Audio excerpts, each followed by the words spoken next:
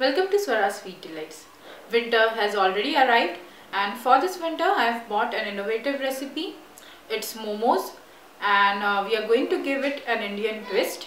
Today we are going to make Bajra Momos. So let's see how to make it.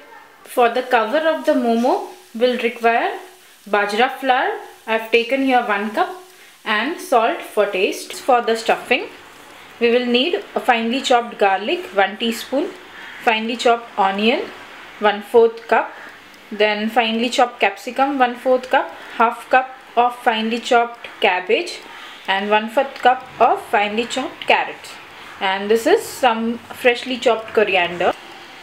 Here we have half a teaspoon of soya sauce, 1 teaspoon red chili sauce, salt for taste, and 1/4 teaspoon of black pepper powder. You can see here to the pan we added 1 tablespoon of oil, and now to this I am going to add some chopped garlic. You can see here the garlic color has changed and we have sauteed it well, and now to this we'll add veggies one by one. We added all the veggies and now we will just stir this on high flame. To these veggies we are going to add some salt for taste, and we'll mix it well, and we'll cover and cook for some time, and make sure you reduce the flame now. You can see here after 2-3 minutes we remove the lid and it's cooked now. We don't have to cook it very mushy. It's done, and now one by one we'll add the sauce. First the soya sauce, then red chili sauce,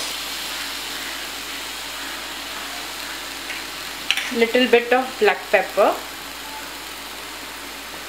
and we'll mix this all well. You can see here we added all the sauces, and now we'll add some coriander and we'll mix it well. And if you're making for kids, you can reduce the red chili sauce and black pepper powder, and instead of that you can also add tomato ketchup. Our stuffing is ready, and now we will keep this aside and let it cool. Now to a pan I have added half a cup of water, and to this now I am going to add salt for taste. We will let the water come to a boil. The water is boiling, and to this we will add our flour, and we will mix this well.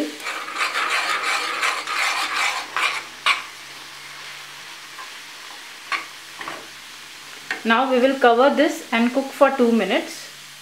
Now after 2 minutes we will open the lid and we will switch off the flame, and we will take this flour out in a bowl. The dough is quite hot, and for 5 minutes we'll keep it like that, and after 5 minutes we will knead the dough using some water. You can see here we kneaded our dough, and now we are going to make small balls out of this dough. You can see here I made balls out of the dough, and now we are going to roll them. You can see here I have taken one plastic sheet so that it will be easy to lift it up. Now I'm going to roll this. Try to roll thin at the edges.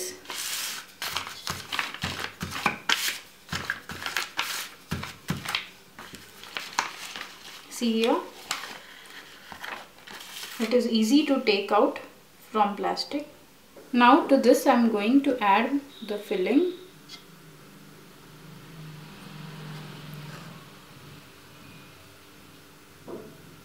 We added the stuffing, and you can give any shape to the momo.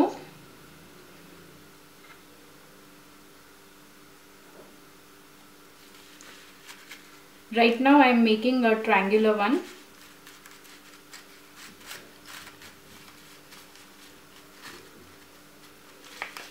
You can see here our momo is ready.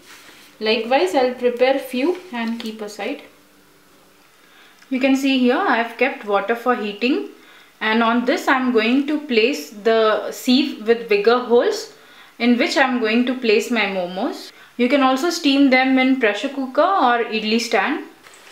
You can see here I have prepared few momos, and now I am going to place them on the steamer. I have greased this sieve with little oil and I am going to place the momos one by one. You can see here we have covered it and we will let it steam for nearly about 10 minutes. We'll check them. It's more than 10 minutes now.